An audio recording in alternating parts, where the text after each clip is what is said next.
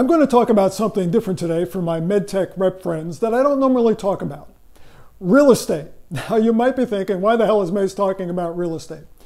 Because real estate, or I should say the real estate industry right now, represents a great example of something that can happen to people in any sales industry, including the medical device industry. I always talk about the importance of being prepared for life's unplanned events, especially career events. And while I think that your career in MedTech sales is secure, depending on certain circumstances, what you do, how you adapt moving forward, it's always good to be prepared for when the proverbial you-know-what hits the fan. Because trust me, one day it's going to hit the fan, as it just did for real estate agents. So let me explain. Real estate agents who traditionally have always been paid a commission on both the seller's side of the balance sheet and the buyer's side of the balance sheet. In other words, a seller's agent would get some percentage. Up until now, the average has been 6% total. So if you sell your house, you're giving up 6% in commissions to real estate agents, usually with 3% going to the listing agent and 3% going to the buyer's representative agent.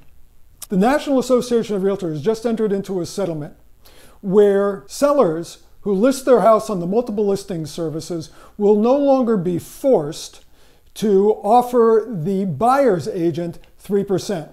If you're buying a home, you can negotiate with an agent to represent you separately, and I'm sure there'll be lots of models coming out. But I want you to think about this for a second. The thing with real estate is that if somebody bought a house and you helped either as the listing agent or as the buyer's agent, you were probably going to get a commission, some portion of a commission. I know a certain percentage goes to the broker and a certain portion goes to the agents, whatever.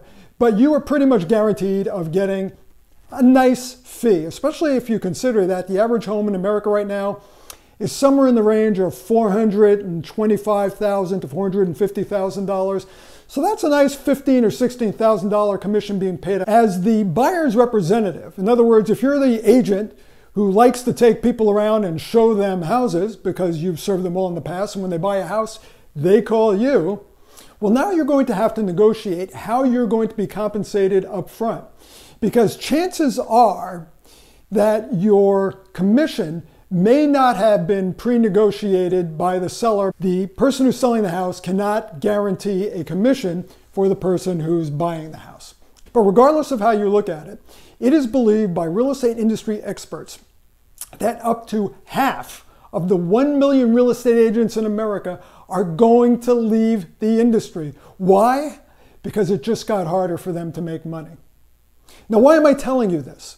Well, because one day there could be a significant change in this industry, in the MedTech industry. We don't know if it'll happen, when it'll happen, or even what it will be. There's a lot of hypotheticals out there. We've already seen what happens when commissions are cut. You may have experienced that if you've been in this industry long enough. I promise you've experienced it. Whoever you work for or whoever provides you with a product line can and does cut commissions over time. It just seems to happen. Rarely will you hear about a manufacturer raising commissions because they just want to be good guys and support their sales team who really puts bread and butter on the table for them. I'm not saying it doesn't happen. It doesn't happen very often. But what happens if there's a major change in how goods and services are paid for in healthcare? We've seen Congress and presidents try to enact such changes in the past. It can and probably will happen in the future. What happens, for example, if the Centers for Medicare and Medicaid suddenly decide that they are not going to pay for one of your products or one of your services anymore? That if a patient wants it or if a provider wants to use it on a patient, the patient's going to have to pay out of their own pocket. And that means that you're probably going to lose sales, maybe all your sales if the expense is significant.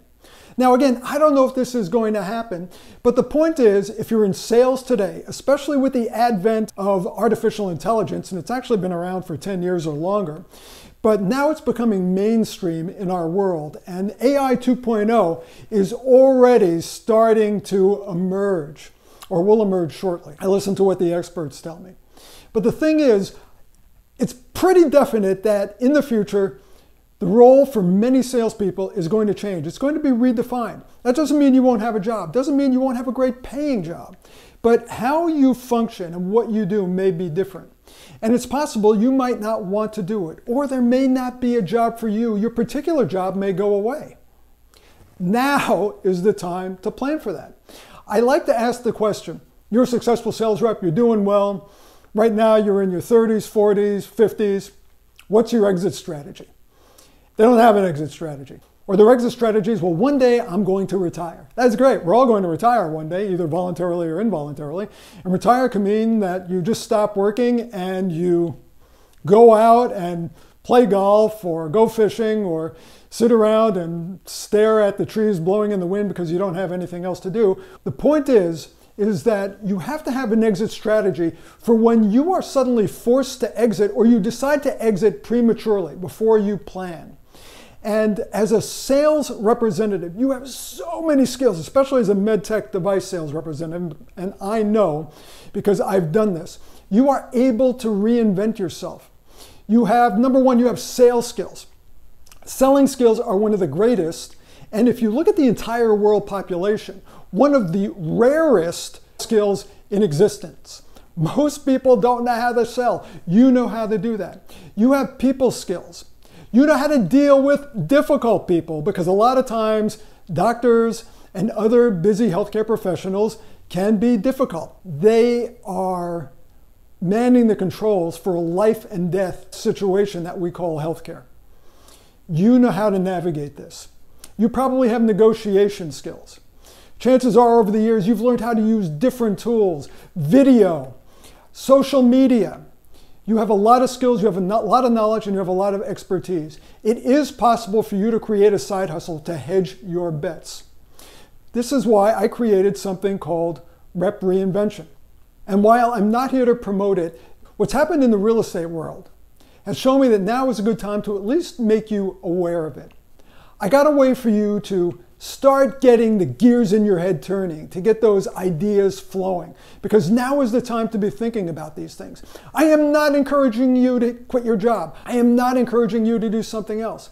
I am encouraging you to have a plan if the unplanned happens to you, where you have something to fall back on, where you have a semi-passive stream of income that will protect you and your family until you either establish another full-time stream of income or until you're able to turn this semi-passive stream of income into something that can sustain you.